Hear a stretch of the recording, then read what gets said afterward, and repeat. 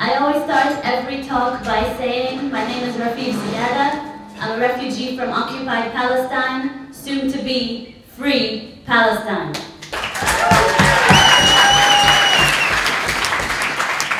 I was told to talk to you today about the boycott, divestment and sanctions movement and why it's necessary on our campuses. But I want to start on a note of solidarity to those on strike in Greece today, as well as those occupying squares in various countries around the world, as well as the strike that will take place here on November 30th.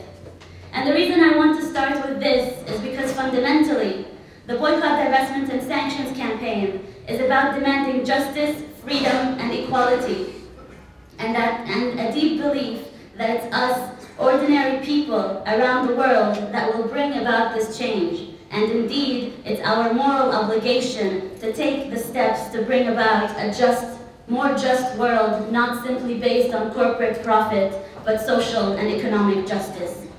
It is very inspiring to see all of you here today. For anyone who thought that the Palestine Solidarity movement was dead on campuses, I wish they could see how beautiful this room is looking today. It's also very inspiring that for once, there's movements around the world, a global intifada, that is being inspired by the Arab Spring. For decades, we Arabs were told that somehow we genetically were modified not to work with democracy, and that the only way democracy could be brought to us was through military intervention. But today, I am very proud that for once, we are exporting democracy and legitimate anger to the rest of the world. Just to give you a small example, our region of the world has been one of the highest recipients of US military equipment. Even though in countries like Egypt, 40 million people are living on less than $2 a day, there was a deal between the Saudi Arabian government and the US government for $60 billion worth of hardware. $60 billion worth of hardware to our region. And Egypt, a country again of 40 million people living on less than $2 a day, was the second recipient of US aid, only second to Israel. This just goes to show us that our region is vital, and ending Israeli apartheid is a necessity for all of us. Not just because of what's happening in Palestine, but also because of what types of universities we want to have here, where we want to say that education is a right, it's not a privilege, that needs to be given at the tune of 9,000 pounds. That our universities need to not be complicit with other corporations that are violating international law and human rights on a daily basis. So this is not just about Palestine, it's about all of the movements here and now and all of the work we are doing. For the past several decades, the Israeli government has continuously violated United Nations resolutions and international humanitarian law. In the creation of Israel in 1948, 75% of the Palestinian people were dispossessed and sent into exile. Then in 1967, Israel illegally occupied Palestinian territories in the West Bank and Gaza, creating a new wave of refugees. Palestinians who remained in Israel live as second and third-class citizens, facing legal, economic, and social discrimination. In the occupied territories, Israel continues to subject the Palestinians there to home demolitions, closures and checkpoints, extrajudicial detentions and assassinations, immobilizing curfews, and countless other daily abuses and oppression. This is not to even begin to speak of the brutal siege of the Gaza Strip. Since the so-called international community seems to be oblivious to the conditions that we Palestinians are living in, conditions that the most imaginative of science fiction writers couldn't have predicted, the only option left is to make Israel a pariah state for its crimes until it feels the necessity to comply with international law. Boycotts, divestments, and sanctions are a legitimate tool in this strategy. They help to educate about Israeli crimes against Palestinians, and more importantly, they move people beyond basic condemnations and silent indignation to actual effective action.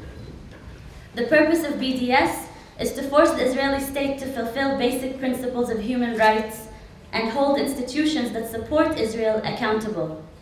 Governments around the world have clearly failed to do so, and in contrast, are instrumental in supporting Israel's system of oppression. The BDS campaign message is direct. It simply says that we should have no part in supporting those who stand with and maintain Israeli apartheid. We refuse to participate with and strengthen those structures and demand that basic rights are achieved for all in the region. The 2005 BDS call acted to link all sectors of the Palestinian people. Rather than just focusing on those living in the West Bank and Gaza Strip, it also connected activists on a global level within a single movement. The unified call for boycotts, divestments, and sanctions came from Palestine in 2005 and was signed by over 170 Palestinian civil society organizations. The call is the most authoritative and widely supported strategic statement to have emerged from Palestine in decades. All political factions, labor, student, and women's organizations, and refugee camps across the Arab world support the call. The unified call has 3 basic demands, all enshrined in international law. 1, ending Israel's occupation and colonization of all Arab lands and dismantling the apartheid wall. 2, recognizing the fundamental rights of the Arab Palestinian citizens of Israel to full equality. And 3, and arguably the most important, protecting, respecting, and promoting the rights of Palestinian refugees to return to their homes and properties as stipulated in UN Resolution 194. That would mean, for those who still want to misrepresent this, that someone like me, whose grandparents come from Haifa, has every right to return to Haifa and one day will. The goals of the BDS campaign are also very clear. To expose the true nature of Israel's occupation and apartheid practices. To actually give real value to human rights by making Israel accountable for its crimes.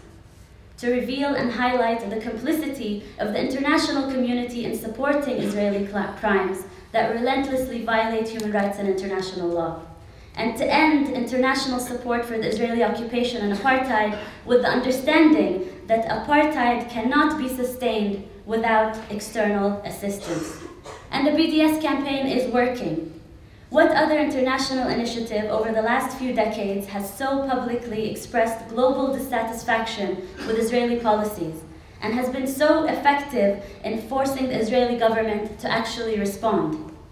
We know that we are having an effect when the Israeli state has to set up a special committee to combat BDS and when they are passing laws to silence our movement.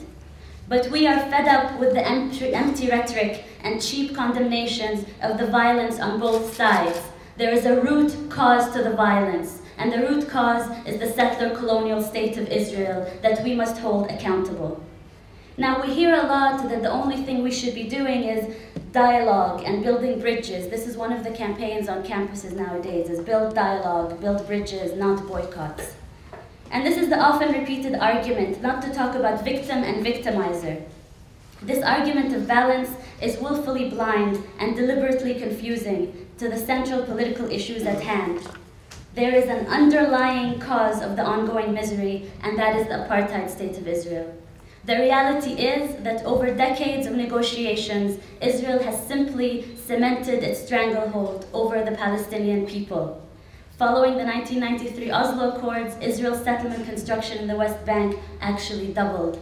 And for those who want to build bridges, I just want to say 2 things. There are actually 2 bridges, one's connecting Jordan to the West Bank. Just allow the refugees to use these bridges and go back home. Those are good bridges to be using.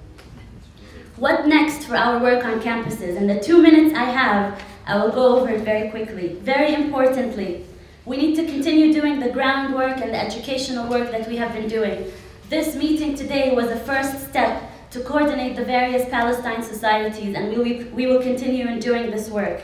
Today, a very important call came from Palestine about collaboration between European Union universities and Israeli universities and corporations that are complicit with Israeli human rights violations and violations against international law. We will be speaking very specifically about this call a little bit later, announcing what it means and where it has come from. And finally, last year, Israeli Apartheid Week was held in 100 cities around the world. Here in the UK, there was an Israeli Foreign Ministry appeal where they send a bus touring around to say that Israel is not an apartheid state. So as the students organizing in this campaign and wanting to build BDS across the UK, we have one message for them: rent more buses this year, because there's going to be a lot more Israeli apartheid weeks taking place across the UK. Thank you all.